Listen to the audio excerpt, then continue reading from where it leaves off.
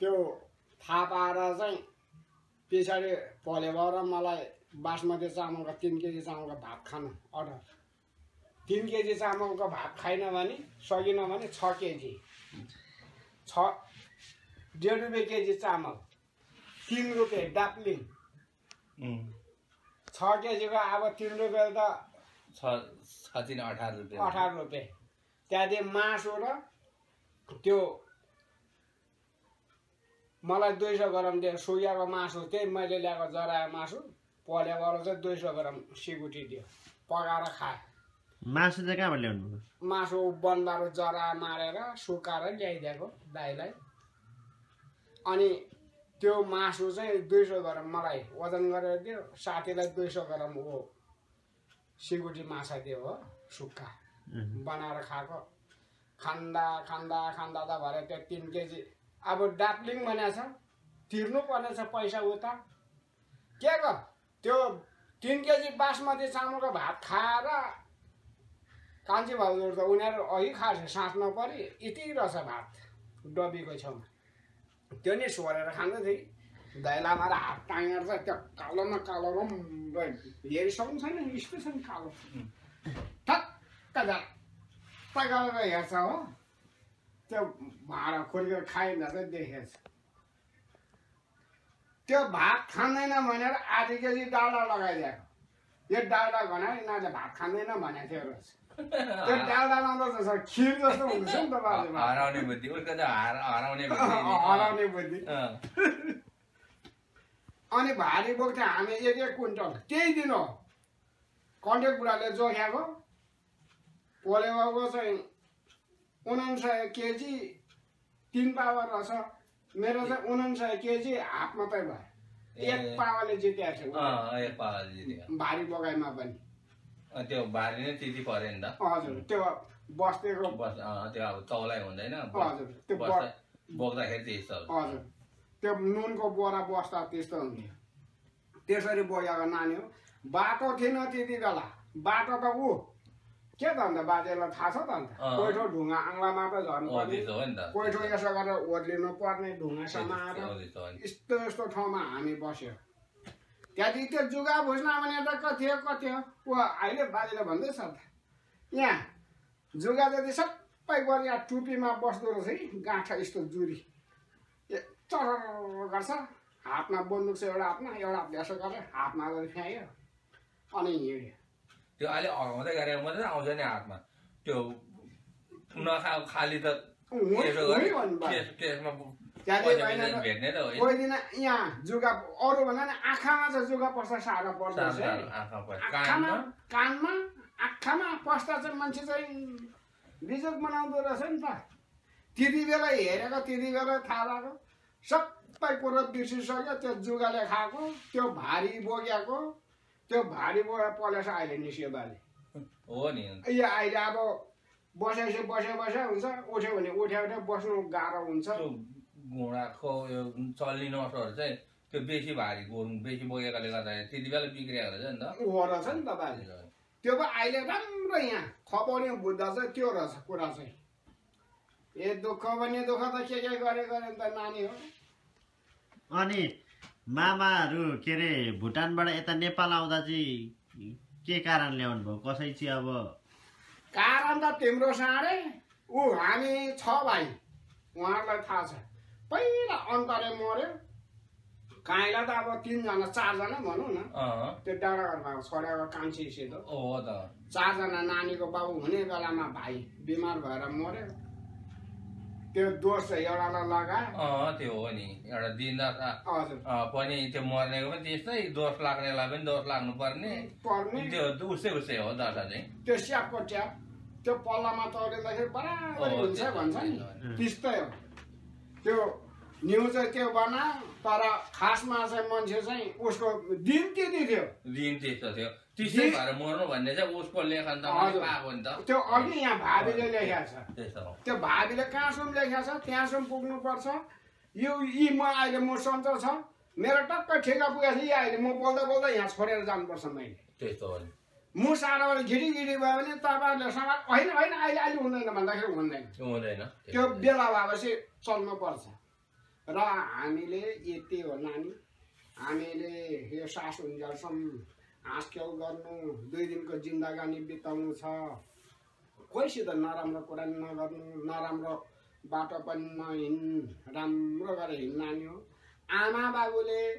तब आफ्नो आमा बाबुले के गर्यो हामीले के गर्यो अहिलेसम्म यी अब झारपत भएको छैन हामी अब मल्ला मल्लै छ यस्तै भएर नानीहरूले पछिसम्म गरेर नानीहरूले पनि खानु पर्यो भानिज भान्जी त्यहाँदेखि अब नाना नाच्ने हुन्छ उनीहरूले पनि त्यसरी खानु पर्यो भन्नुको अर्थ र कुरा चाहिँ हाम्रो त्यति नै छ नानी हो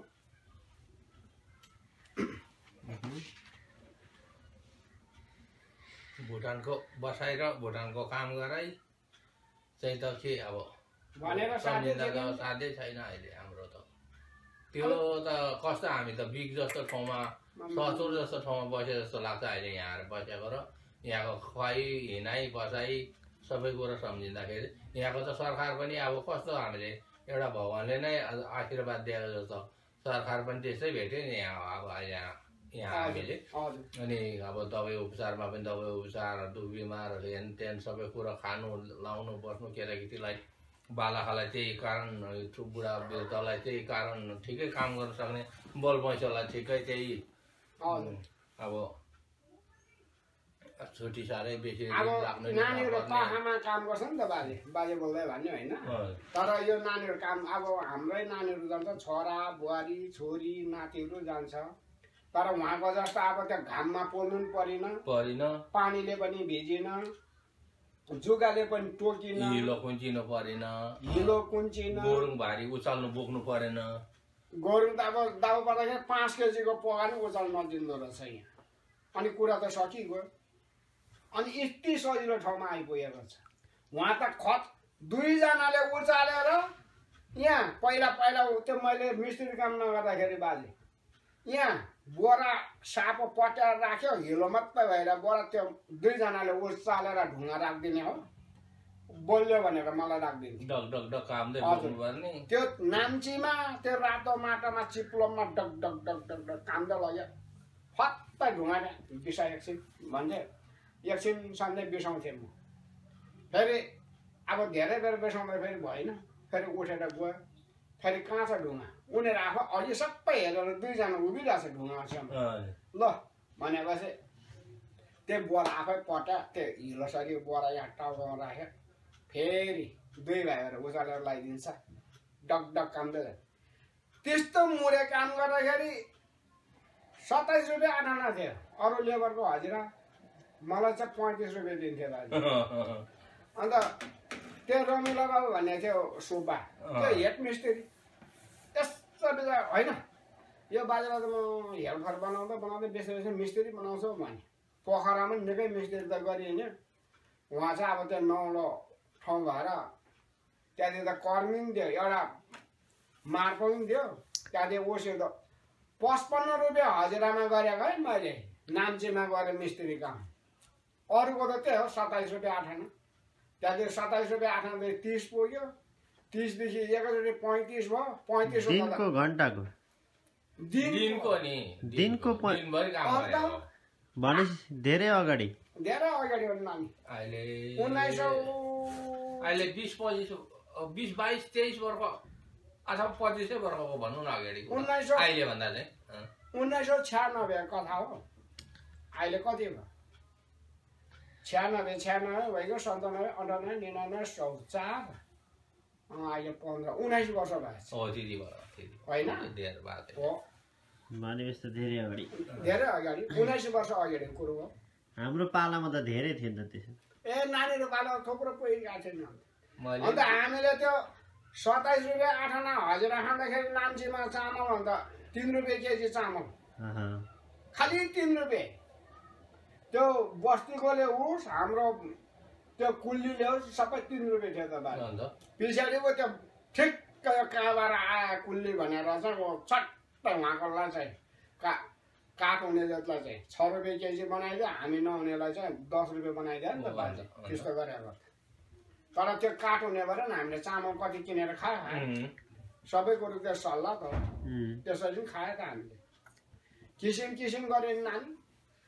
6 वर्ष बस्दाखेरि सिक्किम नाम्चीमा मैले 29वटा घर 200ले 300लेको घर चाहिँ फिनिसिङ गरेर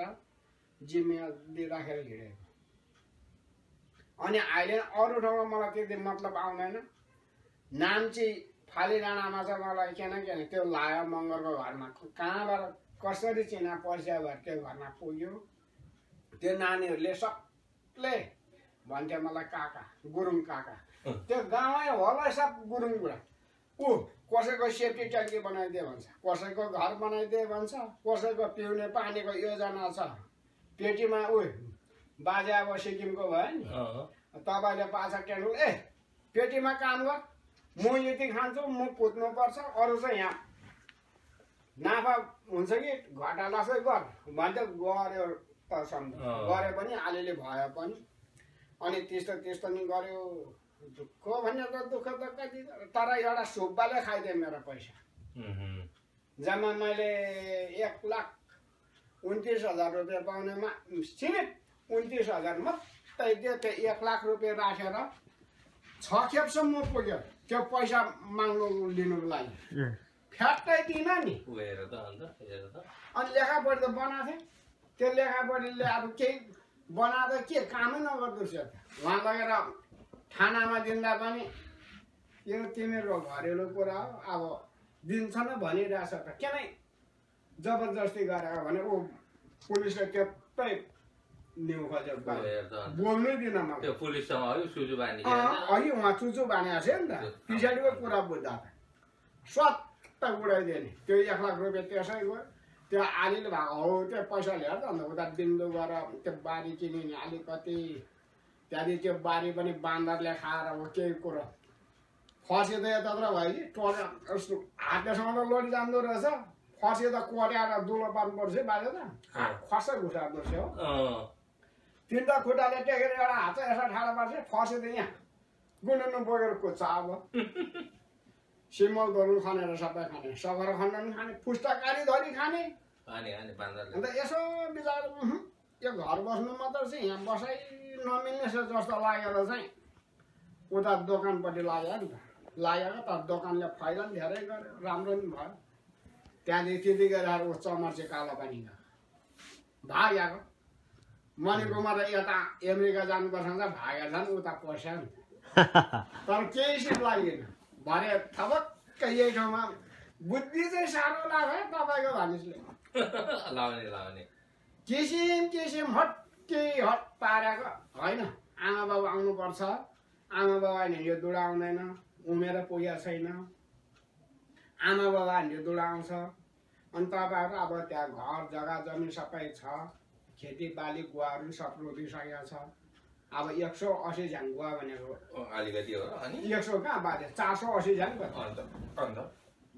त्यस्तो गुवाहरू रोपेर त्यहाँदेखि त्यो गुवा रोपेर भएन 3 धानको बिउ जाने जमिन सबै बनाएछ। धान रोपिसकेपछि त अब ठिक भयो। अब सोगलाएर प्रोसेस लगाउनु, तपाईँहरू झट्ट आउनुपर्छ। त्यो दुरालाई ल्याइराख्नु 6 महिना वर्ष कि अमेरिका हेरेर जानु, त्यहीँ बस्नु। अब 2-4 सालदेखि गुवा फलिहाल्छ। त्यही गुवाले नै बुढाबुढीलाई खानु पुग्छ। अलिअलि मलमोच लगाउनु छ गुवाको फेरि त्यो मल लगाइरहेको कहाँ देखेको छ चोरले त्यस्तो नि भने होला नि त छैन। यहाँ आएको 6 महिना नभई 3-4 महिना दिएको हामीले कहिले पिराइदिने कहिले भने के धुलो खानु जाने हुँ मजा लाग्यो। त्यो जुगाले कति खायो, मच्छरले कतिको टोक्थ्यो, पानीले कतिको भेट्थ्यो, कस्तो थियो त्यस्तो ठाउँमा जाने। यहाँ राम्रो बिजा गर्दा यहाँ भन्ने हो। साँच्चै नै राम्रो 10 महिना पुगेको बिजा गरेर त हो रहेछ नि। ठाउँ त यहाँ जस्तो राम्रो ठाउँ त हामी जस्तो त फर्केर जाने त्यहाँ बिर्सन भयो। उहाँको दुःख त्यो बेलाको दुःख सम्झिँदा हामी गएर गर्नु सक्दैन भन्ने सोचाइ हाम्रै मनमा आयो भनेदेखि हाम्रो छोराछोरीले त्यहाँ गएर गरेर खाने कुरा आउँदैन। छोडेर हिँडेकै हो। अब हाम्रो नानी कुनै पनि जान्दैन फर्केर, हामी पनि जान्दैन। हामी त आजभन्दा भोलि भन्दा अब बेला पनि पुग्नु थाल्यो। त्यही त हो कि भने नि। अब जुन दिन ठिका पुग्छ, ठिका पुगेको दिन त चौलाइसो। तर आफ्नो समय सकेपछि त के गर्ने र। हामीले गरेर खान्छ अब भागेले र जन्मिँदाखेरि कस्तो लेख्दिएको छ बाघ कतिसम्म थालापन पनि लेख्दिएको छ ठुलो डर छ मलाई त्यहाँ लाग्दैन त्यही त हो चाहिँ एउटा अप्ठ्यारो क्या ठुलो अप्ठ्यारो बा धेरै दिन पधारिएर चाहिँ दुःख खटेर बडा अलिक बियर खानुहुन्छ आफ्नो जीवन देहान्त हुनु पर्यो भने सर हजुर बियर अलिक खानुहुन्छ होइन भएको होइन नि र आजको लागि चाहिँ यतिमै राख्नु हुँदैन यतिमा सकिया कुरो हो अब तपाईले त्यो दिन आएर कुनै कथाहरू अरू कथा नि गर्नु न तपाईले त्यो अन्तिममा के अरे भुटानबाट कसरी आउनु भएको कुरा गर्नु भएन नि त ए भुटानबाट आउने कहानी छ उहाँ सम्झेलाई थाहा छ हो हामी 6 भाइमा अन्तरे पहिला खस्यो काइला 4 जनाको बाबु हुने बेलामा खस्यो त्यही हो अघि भन्यो नि त त्यो कुरा त त्यहाँ भन्न नि सक्छ त्यसै काट्यो एउटालाई दोष लगायो भेट्यो भनेर तर उसको दिन यसै जानुपर्छ नि त होइन उसको दिन पुग्यो गयो अनि हामी 4 भाइ थियो 4 भाइमा जेठा चाहिँ पहिल्यैदेखि नै अब कन्ट्याक्टै सरकारले नामै दोजी कन्ट्याक्ट राखेको अनि माइला त्यो नाम लेख्नु नजाने मान्छे हो नि त हो नि ठक्कै 1992 मा चाहिँ त्यो बाडाको काले हल्दा कालो चपरासीहरू सब बसेछ त्यहाँ टेन्डर लड्नु त्यो टेन्डर लड्ने बेलामा पैसा नि मेरै बात ल्याउनु अरे त्यहाँदेखि भएन पछाडि त्यो टेन्डरमा जितेर पनि जित्नु अरे टेन्डर भएन पछाडि त्यो टेन्डरमा अक्सन बोल्ने बेलामा पैसा के त अन्त मेरोबाट ल्याएको 10,000 रुपियाँ ल्याएर टेन्डर बोलिराख्यो त्यो पैसा दिँदैन भने मैले कति भन्दा नभएर जङ्गे कारबारी र महावीर ल्याएर पुग्यो 3 दिनसम्म त्यो मजुरीमा रमको बोतल राख्यो त्यहाँदेखि त्यो बुद्धि लगाएछ त्यो तोरी खरे गरेवा घरको उता त्यो तोरी खरे अलैँची बारी चाहिँ मासी कट्टामा दिन्छु भनेर यस्तो यस्तो गरेर बारी त्यही हो ऊ देखिरहेछ अब वारिपारि तारा तार्छ नि त भर्खरको बिरुवालाई चाहिँ यता त बिठाएको छ टक्कै त्यो अलैँची बारी ल्याएर त्यहाँदेखि लेखापढी गरेर 10,000 रुपियाँ पैसा दियो त्यहाँदेखि त्यो अलैँची टिप्नु पर्ने भदौ असोजको दिनदेखि टिप्नुपर्छ नि त अब औलको म चाहिँ चम्जुको त्यो दुर्गाको हङखलामा थियो मासी कट्टा त्यहाँको अलैँची सुकाउनु टिभी नि सकेर सुकाउनुलाई गएको अनि आमा छोराहरू बुहारी थियो नि त हरकटेमा अब हरकटे चालिस माथि मुनि हो नि त त्यो अलैँची त छोरै ऊ टिप्दै छोड्याउँदै कोही घाम लगाएर सुकाउँदै गरेछ घाम लगाएर सुकाउँदै भर्खर आगो लगाएको छ नि खै कुन चाहिँले भन्यो होला नि ऊ फल्नाले त अलैँची सुकाउनु थाल्यो भने गोम्बियाको पालो कुदेर गएछ हो गोम्बियाको पालो गएर चाहिँ के गरेछ भन्दाखेरि खब्दा सुकाउनु लागि सुकाउनु एक दाना अलैँची हराउन पाउँदैन एक दाना भने आधी 20 केजी भने 10 केजी 2 मन भने 1 मन पहिला लेखापढी कस्तो बनाएको छोरा छैन बुद्धि सिकाएको छ गम्भीर बाउले हो त्यस्तो गरेछ त हाम्रो हर्केले यो त सानो कुरा छैन नि त्यहाँदेखि त ऊ त्यो गरे